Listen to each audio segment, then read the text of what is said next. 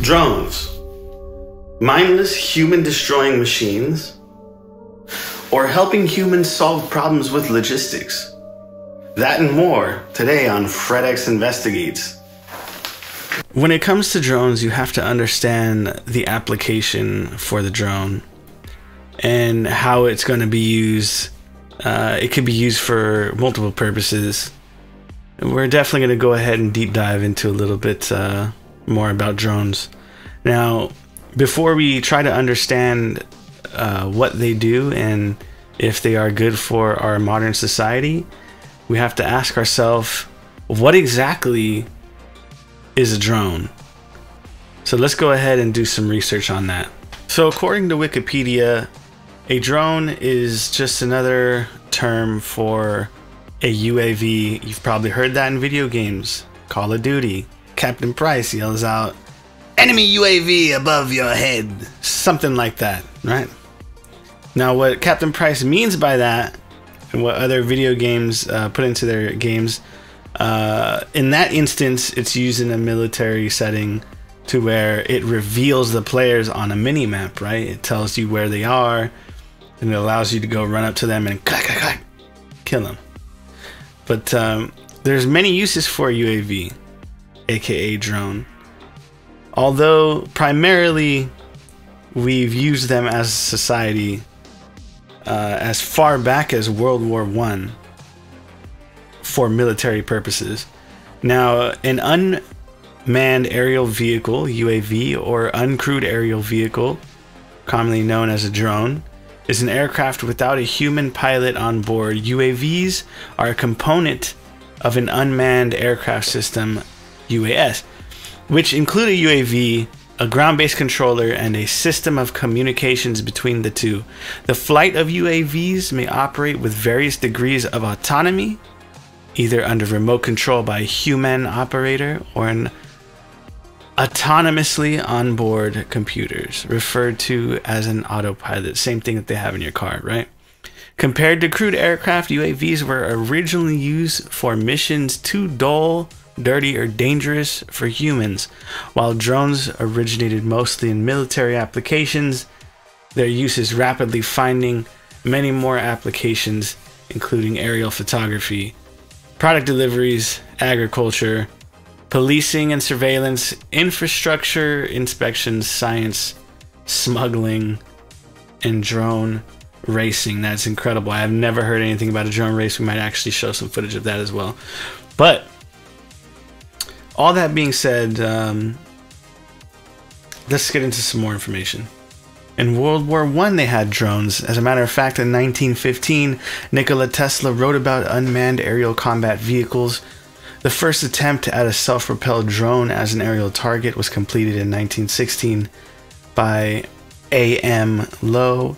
It wasn't until World War I that the first pilotless torpedo was invented by the Dayton Wright Airplane Company. After World War I, companies worked to push drone technology forward with inventions like the Hewitt-Sperry automatic airplane and the Kettering Bug, an unmanned aerial torpedo. Most efforts during this time were completed by the military up until 1935, when actor and model plane enthusiast Reginald Denny became the first civilian to develop a remotely piloted vehicle. Very interesting. I got a anonymous call from a concerned citizen. Apparently he knew me. I didn't know him, but let's go ahead and take a listen in to see what he had to say. Hey, Freddy. I got kidnapped by one of them drones. I knew them drones was up to no good. They've been doing weird stuff to my butt. Help me, Freddy. Help me. Now today, drones are used, as you can see in this video, for modern military purposes almost daily. You don't hear about this kind of stuff because obviously there's too many wars to cover throughout the world. Every drone strike, you can't cover every drone strike, but as you can see, they're very effective in eliminating targets. They have no idea that they're above them. They can barely hear them over the gunfire, the sounds of war, etc., etc. As you can see, they're just taking soldiers out left and right. Now, one may ask, since drones were invented way back then, how do we get this scary visual of drones taking over the machines, taking over, murdering unarmed civilians like ourselves? You get that image and that picture inside your head because of videos like this that we're watching. It's very easy for the military to program an autonomous flight of a drone to a selected target and take the target out almost instantaneously with the push of a button. It's like you're playing Call of Duty in literal real life. This is how it looks. You got a crosshair, you got targets moving.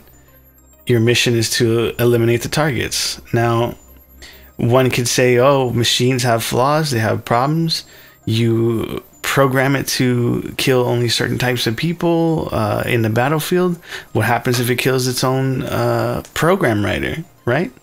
It's very possible. Machines break, they mess up all the time, there's malfunctions in them.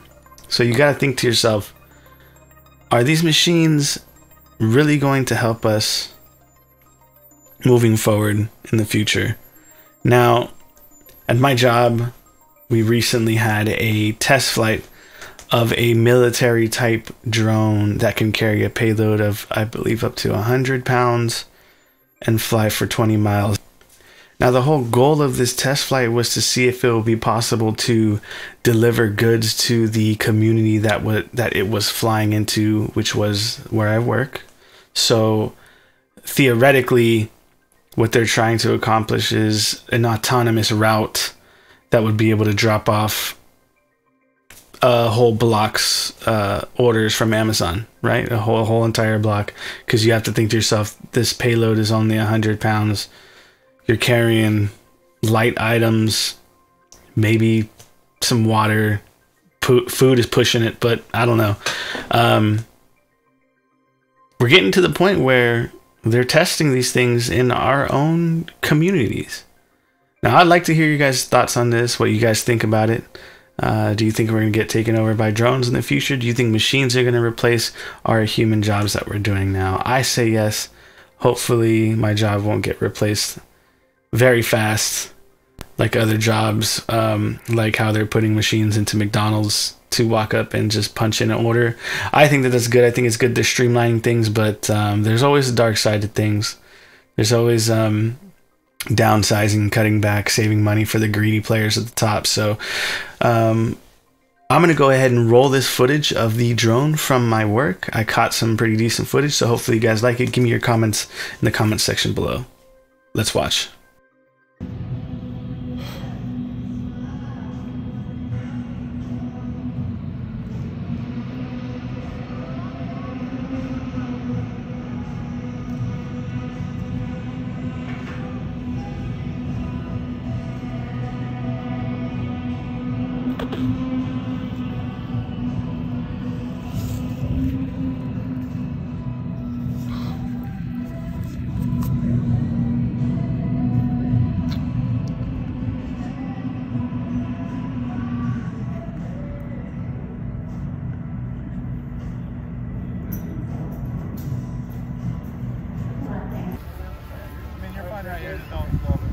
Alright. The motors are disarmed, but they are still powered. Yes, sir. Are the other ones just a video, John? Yeah. 8K or 4K? I'm no idea. No idea about cameras.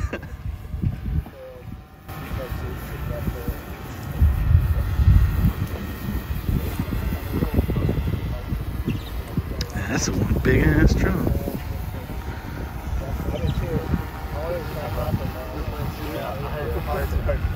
I did clap. Hey, once you got logs, let me know so I can pull that. Right? No, exactly. No one's done this before. Huge. Yeah. The AT-70? Like yes, sir. Annabelle? Sure, so you can take pictures, videos, you just can't touch it. So this is the Bell. My name's Josh Duggett. I'm the flight test engineer who runs the flight test program for this aircraft. This is the Bell Lab 70, designed to carry a 70-pound payload in the pod. So the pod is designed to be modular. You can customize that to whatever your mission wanted to do. So with this one, it's basically got an empty pod in the middle of it that you can mount equipment in, or water, food, medical equipment, anything you like. We also have customized pods for military, for doing different types of missions, or for medical transport. So that the airframe can basically carry whatever a customer would like to do. All electric, fully autonomous. So the flight today, we took off from near Texas Motor Speedway, flew about 4.5 miles here, fully autonomous landing. So you saw it'll come in, establish a hover, come in to correct itself, capture its point from whatever the wind drift was, and then come down and land in place. So everything GPS targeted, fully autonomous. Once we arm the aircraft and let it go, we give it a point A to point B flight, and then it completes that on all its own. So fully electric, there's batteries within each of the vertical nacelles that are powering the aircraft. So this aircraft will cruise about 70 miles an hour for ground speed. So transition to vertical flight. So the landing that you saw, the takeoff would have been just the opposite. It'll take off. Right now we can program how high we want it to go in a hover. Right now we had it take off to 100 feet just to make sure we clear all the trees and everything around it down at the launch site. And then it'll tip over and do the exact opposite of what you saw here, curve it over to forward flight. So this is the upper wing, then flies in forward flight, so you get the range and speed benefits of a airplane, and then the no landing zone, no runway required benefits of a quadcopter for vertical takeoff. So this aircraft, we can go for different applications. I don't need a big, we can run area to land. We can land in a 20-foot square area easily, like we just did just now. So you can land it potentially on a rooftop at a hospital. For the military, you could go land it at a unimproved area. You just need a clearing in the trees up close to where the troops are stationed, without having a lot of infrastructure that's needed to support it. How long is flight time on a single charge? We have flown this out to 20 miles of range. Wow. With the full payload. Wow. So it's still in development and testing, so we're still doing some optimization on that. The goal on this aircraft is to get 30-mile range. Beautiful. There's a limitation on your commencement. Correct. Yep. So in this one, you get how many batteries if you wanted. So if the customer was really interested in more range and less payload, they could sacrifice some payload for more batteries. But a trade-off there, and you can fly how much weight you can fly. You can easily change up batteries in the field, so you don't have to worry about charging it. Hey, firm. So once he's done pulling the logs, so it's just 2 quarter turns. So there's no intended to be no custom equipment required to do it. So it's a flathead screwdriver. Open that up, unplug the batteries, and pull them out. Simple. What the aircraft is looking like. And then we have a landing zone camera here on the upper wing, just down the faces. So if we were landing remotely through the ground control station. That thing is crazy. The citizens are concerned. They are overwhelmed with feelings towards these drones, these unmanned aerial vehicles. Matter of fact, I'm getting another call right now. My phone line is just blowing up, and I don't understand where this is coming from. But let's go ahead and take a listen to this concerned citizen number 2. I'm assuming he is also anonymous, but we'll soon find out. Let's listen in. I want to call in to, como se dice, report the little planes, the little stupid flying planes, the adorns. They fly around and they take pictures. The drones, those stupid drones, my bad, I was getting all dumb.